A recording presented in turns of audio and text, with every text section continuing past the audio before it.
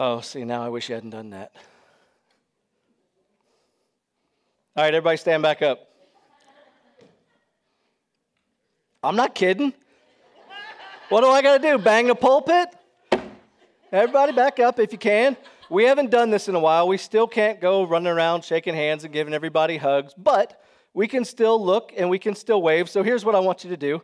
Look around at the people around you and around this church and make the biggest, cheesiest, goofy-looking smile at them when you do it, all right? And you can say hi. Big, cheesy, goofy grins. Oh. You know I broke my cufflink when I did that? Oh, that's disappointing. All right, you can be seated. Stand up again. So as you looked around the church with people that mostly are familiar to you, I think, we recognize just about everybody in here. When you looked around and saw them and you saw them smiling back at you, how'd you feel? Pretty good? Yeah. And when you looked around, what kinds of things did you notice maybe about everybody in here? Did you maybe notice what they were wearing? Maybe. Did you maybe notice on a subconscious level that they looked similar to you in age, in race? This is not a sermon about racism. That's not where we're going with it. It's just pointing out that we feel really good a lot of times when we're looking around at people that we're comfortable with, that there's a lot of these similarities about their lives and our lives that makes us feel comfortable being around them. And I know from talking to a lot of you, if I was to ask you, how do you feel about the people in this church? When you see them, do you have positive feelings about them? Do you hope good things for them? Do you hope that they're growing in their Christian walk? Do you hope that their family life is going well? Of course, your answer for just about everybody in here is going to be, yeah, I want good things for them. That's good. That's as it should be. All right, now take that, put that over here. Now, let's change course. Think about watching TV. Anybody in here watch the news? Anybody in here read too much news online? I was thinking of you, Ed. You're welcome. Anybody here on Facebook? All right. Have you ever encountered any people on TV news or on the internet or on Facebook that you don't have such positive feelings about? It's an option. They're out there, right? So when we see those people, we look out there and we start noticing all the things that are different about them from us. How they don't always look the same as us. How they maybe don't have the same politics as us. Whatever it is, we start noticing all those differences instead of all the thousands of things that we have in common with them too. Not the least of which is the need for a Savior and the gospel. I think we can forget that all people, as they're going through life, share the same big questions about life and death and eternal life, the meaning of life, all those things. We don't all have the same resources sometimes to know where to go. We know as Christians, man, when we bump our heads into a brick wall that just doesn't seem to move, where do we go? We go to God in prayer. We go to His Word in the Bible. But there's a whole lot of people that don't have that, or at least don't have it yet. Some people actually have it figured out. God, Bible, yeah, we don't know the answers, but we go to Him. There's many people who think they have it figured out. And there is a whole bunch of people who don't have the slightest clue about any of it. And they don't even want to think about it. And even if they ever did, they wouldn't have the slightest idea where to turn to figure it all out. In an ideal world, for those people, a Christian friend or a family member would enter stage right there at that point in time in their life and point them in the right direction. And they would listen because they'd seen the work of the Spirit evident in their friends or their family member's life. And they would know that they are loved by them and that that person has their best interest at heart. In reality, sometimes we think and act like we're better than those who aren't Christians. That we've got it all figured out. We were smart enough and we were faithful enough for God to accept us.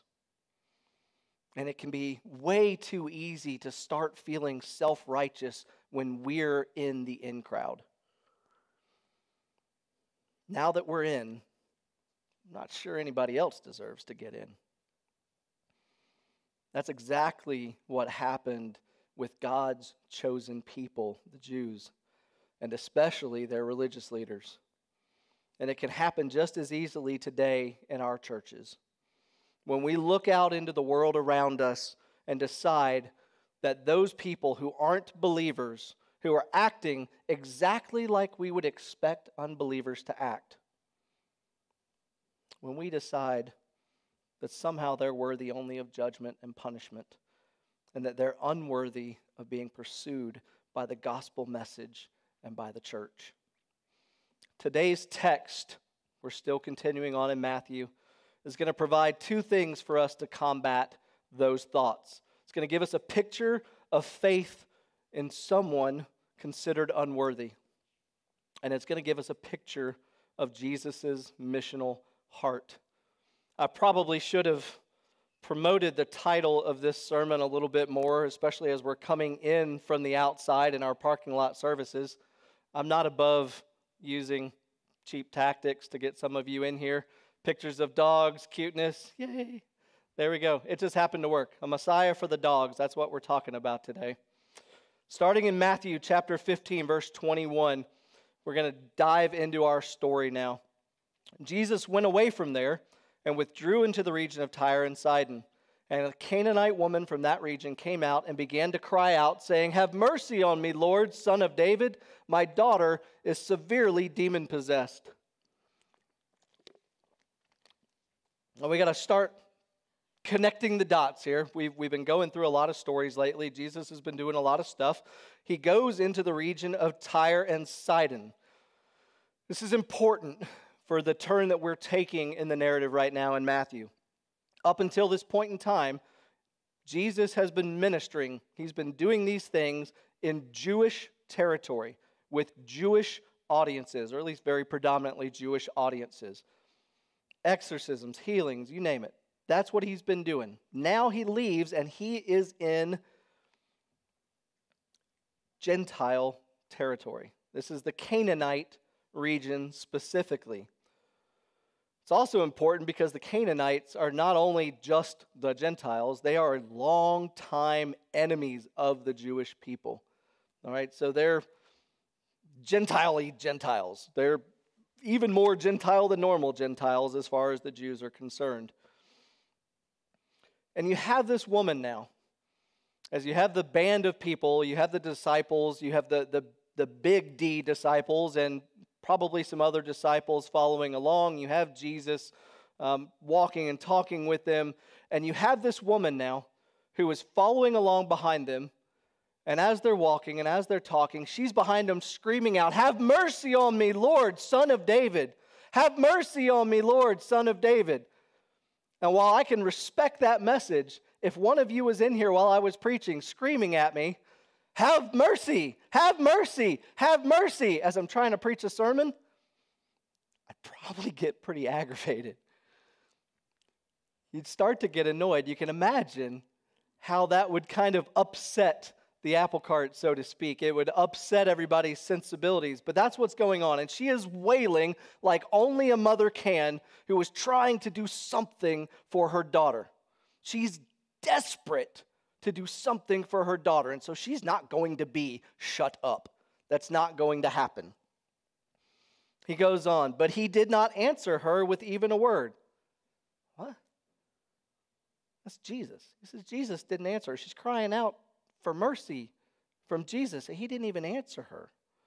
And his disciples came up and urged him, saying, "Send her away, because she keeps shouting at us."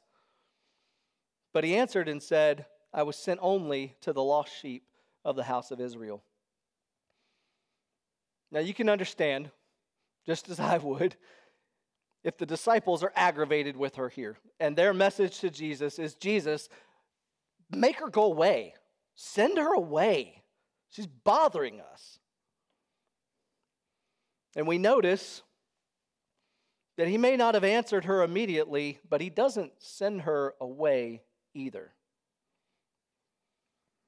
Given the context that's around this whole narrative, it's pretty plausible to imagine Jesus using this interruption as a teachable moment with his disciples. And I want you to picture him really throughout this whole exchange with her as plucking out some of that conventional wisdom that he's been bucking up against to this point.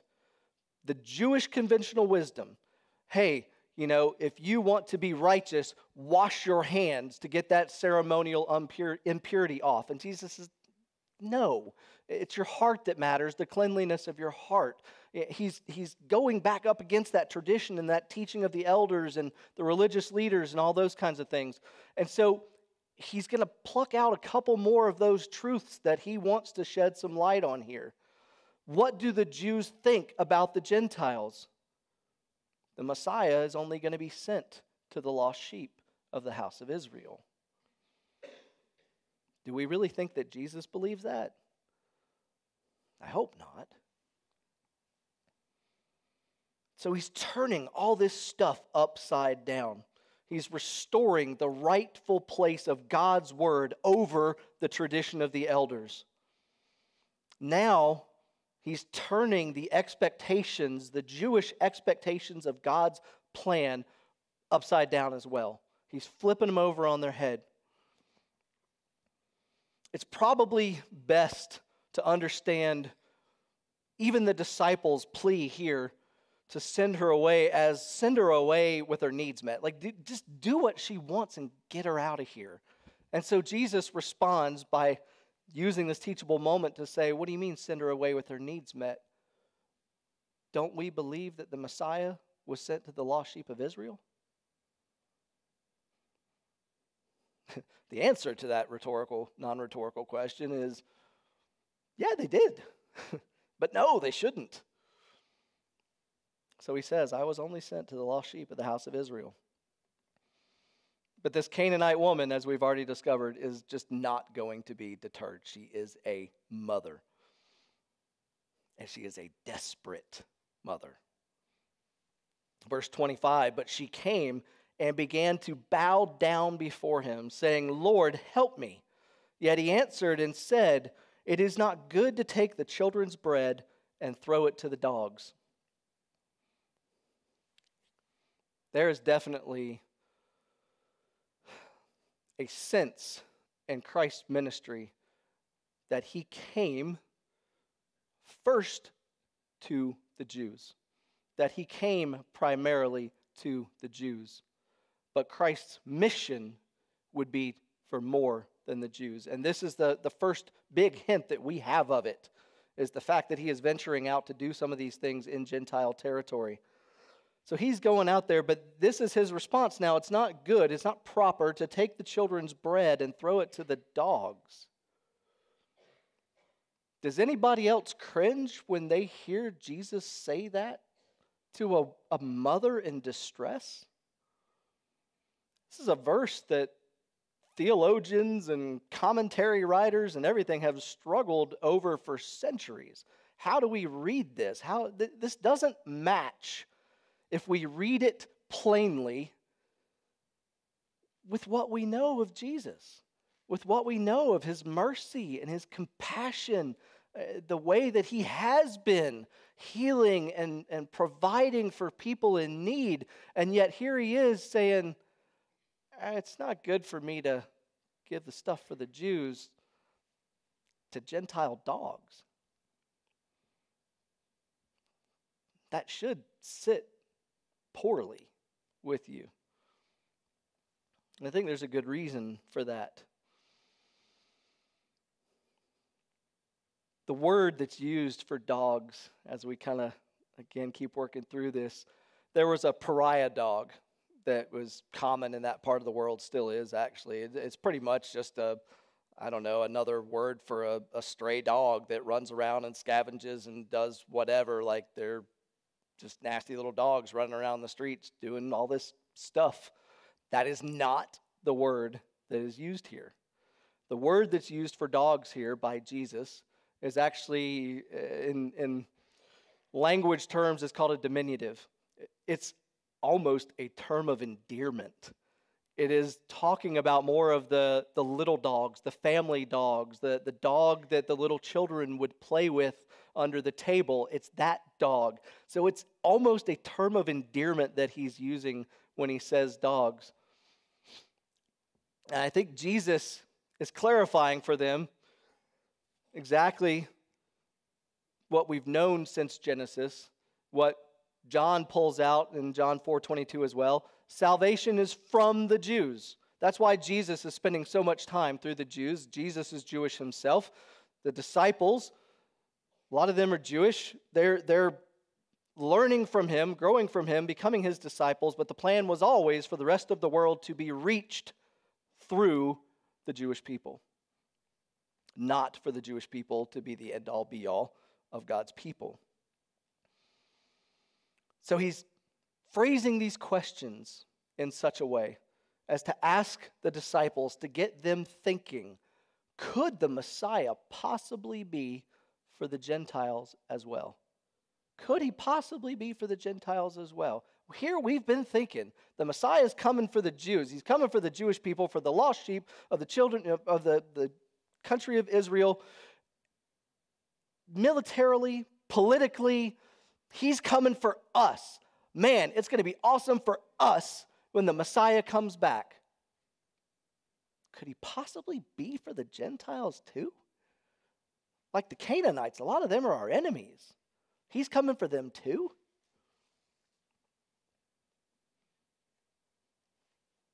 And so we have a picture in Matthew of a Gentile, a Canaanite woman, an enemy of the Jews culturally. And what is she doing? She is bowing down and worshiping Jesus. I skipped right over it up above. What did she call him? Have mercy on me, Lord, Son of David. She's not even a Jew, and she recognizes that Jesus is the Jewish Messiah. Jewish religious leadership doesn't recognize that Jesus is the Jewish Messiah.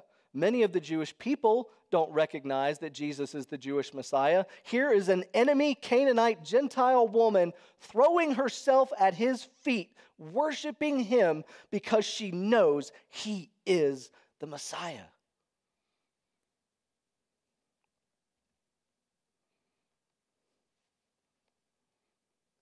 Is Jesus really calling Gentiles, and even this Gentile woman in front of him, dogs? We touched on it, that it's diminutive. And I think it's a little bit of conjecture. We have a tendency to read too blandly sometimes. When we read the Bible, we just kind of read it. Jesus went away from there and withdrew into the region of Tyre and Sidon. And a Canaanite woman from that region came out and began to cry out, saying, "Have mercy on me, Lord, Son of David. My daughter is severely demon-possessed." Okay. We already talked about the fact that this woman is screaming. She's desperate. She's a mother. There's more to it than just reading that. Same thing now when it comes to Jesus calling supposedly Gentiles dogs.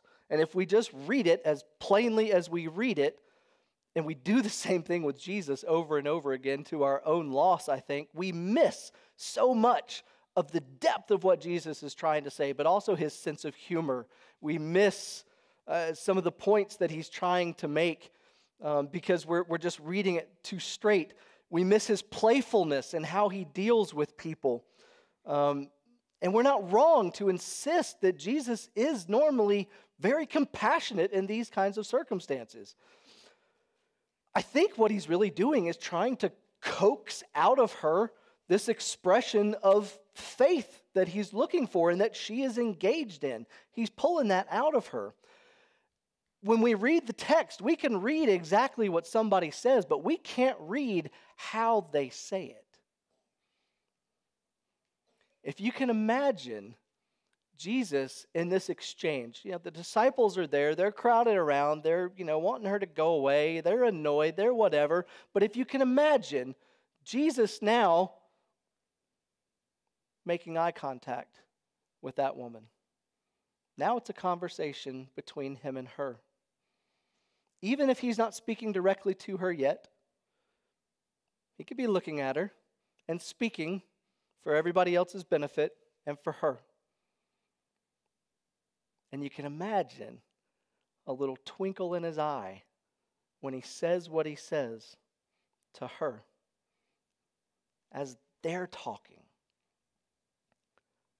It's not good to take the children's bread and give it to the dogs. Something in what he said let her know it's not time to walk away. It's time to press the point in faith. If he had just called her a dog, it would have been as rude back then as it is to do it now. She would have gotten the impression that she was unwelcome and there was nothing for her there and she would have left. Yet something pushed her along to keep pressing in faith. And she said, "Yes, Lord, but please help me, for even the dogs feed on the crumbs that fall from their master's table." And Jesus said to her, "O woman, your faith is great. It shall be done for you as you desire." And her daughter was healed at once. Do you know that this Canaanite woman is one of only 2 people in Matthew's gospel that Matthew notes Jesus commends them for their faith? A Canaanite woman. You know who the second one is? We've already passed it. The centurion, another Gentile. 2 Gentiles were the people commended for their faith in Matthew's gospel by Jesus. This is the type of faith that is commended to all believers. Like Peter walking on water when he was focused on Jesus. This woman refused to leave Jesus until she got what she knew only he could provide. That is faith. That's the kind of faith that Jesus tells believers is always answered. John 14:13, "Whatever you ask in my name, this I will do, so that the Father may be glorified in the Son. If you ask me anything in my name, I will do it." That's what she's doing. And we're actually not going to go into detail on the verses that come after it, but I want to just give you a quick summary of them before we kind of hit the application side of things here. Verses 29 through 31, it gives us this kind of very broad general description of Jesus going on into the Gentile territory to perform more of these miracles, exorcisms, all these things that he's been doing in Jewish land. He's going to go on and do them in this Gentile area. And then in verses 32 through 39, Jesus is going to feed 4,000 people with just a few loaves and a few fishes. Sound familiar? That's not why I'm going to go through it in detail again. There's some different details in it. It's essentially the same story with the really, really big difference of it's Gentiles and not just Jews. It's Gentiles. That's the point. Jesus is doing these things. He is ministering to Gentiles.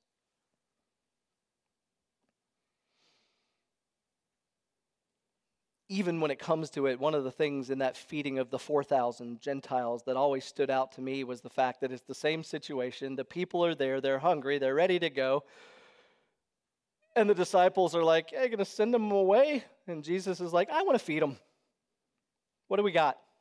And you can almost imagine the disciples then sitting there going, is he really going to do the same thing he's already done for the Gentiles? Is he really going to do this? Yeah. Yeah, he really did do that. So lots of teaching opportunities for them. He is concerned. Jesus is concerned. The disciples, even in this story, aren't yet concerned with providing for the Gentiles. Jesus is. That's his heart. Jews at the time felt superior to Gentiles. The belief absolutely was that the Messiah was for the Jews. The Gentile dogs were unworthy. And despite the vast majority of Jesus' ministry being focused on the Jews, he is showing very, very clearly here in this whole passage that his mission is much broader. It is to the Gentiles too, and by extension, to the whole world. These are the types of experiences, I think, that men like Peter would remember later on as God showed them not to call common what he had made clean. I think Peter would have thought back to these things. The harvest fields are ripe even in the Gentile lands. Jews don't have the market cornered on faith. This Canaanite woman very clearly shows that. Jesus is able to meet the greatest needs of all people. And he is making clear that he came to serve, satisfy, and save people from every nation. If I could pull just one word of application out of this whole passage to share with you guys this morning, it would just be to encourage you to have the same kind of faith that Canaanite woman had. That faith that just says, I'm not going to let go until I get what I need from Christ. I'm not going to go try to find it somewhere else. I'm not going to get sidetracked and get lost. I am just going to cling to the feet of Christ until I get what I need from Christ. That's faith. Whatever it is in your life right now that is pulling you down, holding you down, beating you up, making you confused, giving you brain fog, whatever the case is, just hold on to Christ. Hold on. Spend time in your Bible learning about him. Spend time in prayer talking to him, but hold on. The big things in life, there's nowhere else to get what you need except Christ. Hold on to him. But if I could pull out a second word of application from this passage to share with you, and I can because I'm the preacher, and if you guys get up right now and walk out, it'll look really rude on your part, so you have to listen. Second word of application, it would have to be about having God's missional heart for the lost. Jesus didn't just come to save the quote-unquote chosen people. And he didn't just come to save the good churchy church people either. Jesus is the Messiah for the Jews and the Gentiles, for the children and the dogs. Thank God he does not see people with the same distinctions and prejudices that we do. Do you ever see those unbelievers as the enemy? I know I do, far too often. It is so easy when we run up against it just to get angry, just to want them to be punished, want something to happen to them, to want them to go away. Whatever the case is, it's so easy to do that. But when we realize that all of us were enemies of God and Christ came running to us, then we know where our hearts need to be. That's the missional heart that he has. Share the gospel of Jesus Christ so that those who don't know it and don't know him can come to know him the way that you have. That they can come to be saved the way that you are.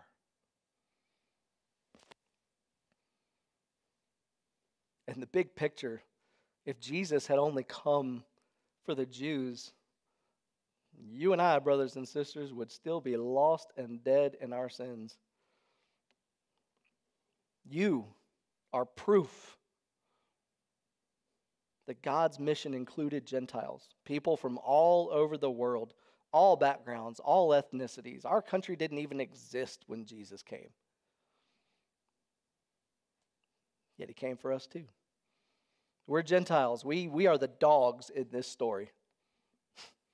That's why I felt okay calling the title of the sermon, Messiah for the Dogs. We're the dogs in this passage. And when I look back over my life, even more than just being a Gentile, when I look at how I lived before knowing Christ, man, being called a dog hits really close to home in a lot of ways. But Jesus is the Messiah for the dogs. You're called to pursue others now in the same way that Jesus pursued you. Not because you have to check another box to be accepted by God or by his people, but just out of thankfulness for your salvation, for the forgiveness that you've received through Jesus already in your life. The world and its pretender prince seek to divide. That is all we hear anymore. Black versus white, rich versus poor, vaccinated versus unvaccinated. It's all efforts to tear people apart and make us focus on everything that is different about us instead of the important things that are the same. And as Christians, the thing that is the same about everybody,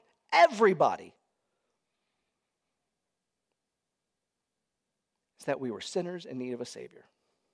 Plain and simple. Sinners in need of a Savior. If you found the Savior, share him with somebody else because they're a sinner in need of a Savior. Jesus, just like he does here, he doesn't tear apart and he doesn't destroy. He seeks to bring people together in himself, to unite them together in him. As a family, God's children, Christ's church, he brings people together.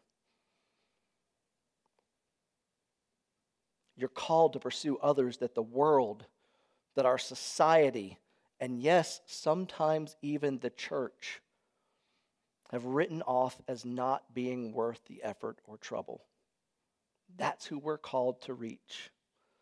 Jesus thought they were worth the effort. He thought they were worth dying for. Even when you were a sinner, an enemy of God, Jesus came for you and died for you.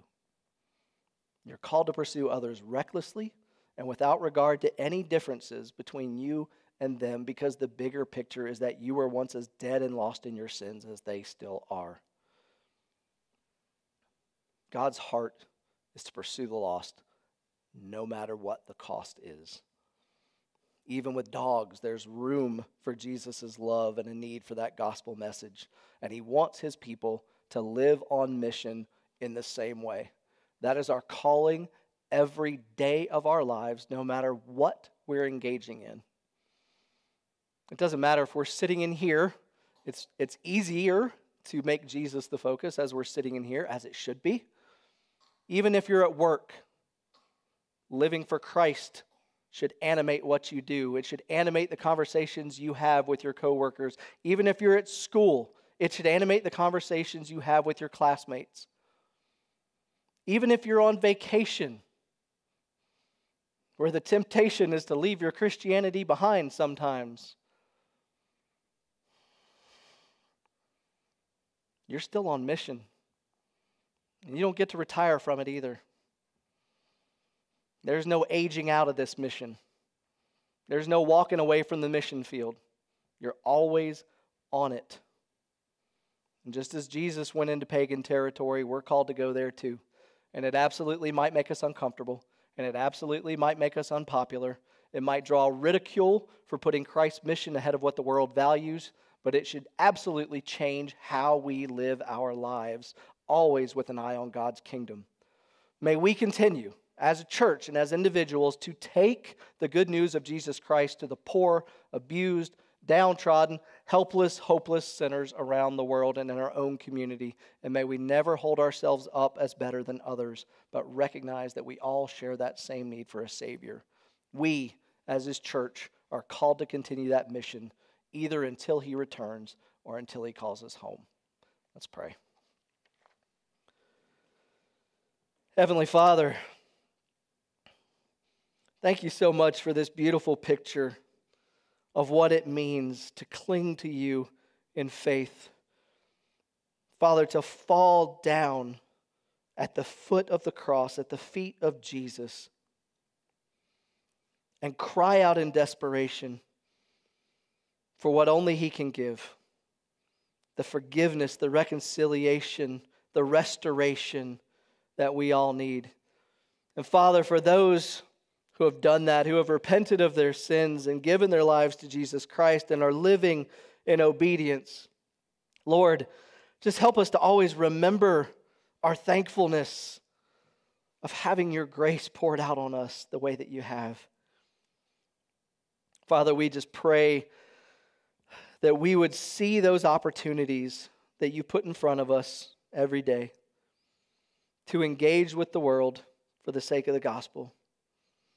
Father, to reach some lost soul that is walking in darkness with the light of Jesus Christ, to show them a little love and point them back to Him. Lord, help us to be a church that is about the mission of Jesus Christ and reaching those lost souls. Father, we know the harvest is ready. We are always in need of workers. I pray that this church would raise their hands and say, "Here I am, Lord. Send me." And Lord, as we're about to sing another song in glory and honor to you, just help us to honestly search our own hearts for those things, those prejudices, whatever they are that are holding us back from wholeheartedly serving you. Father, bring them out of us. Renew in us a clean heart. Father, light a fire up under us for that mission. Whatever it is this morning, brothers and sisters, that is holding you back, I pray that you would bring it forward, that you would place it up here on the altar, that you would give it to God and leave it there. We should always be rededicating our lives to serving Him. Today is no different. He will give you everything you need, the strength, the power, the discernment, the wisdom, whatever it is. He will give it to you when you seek Him. So now as we sing, this altar is open. It's open so that you can speak with God, so that you can renew your service and obedience to Him. Father, we thank you for the privilege. We pray it in Jesus' name. Amen.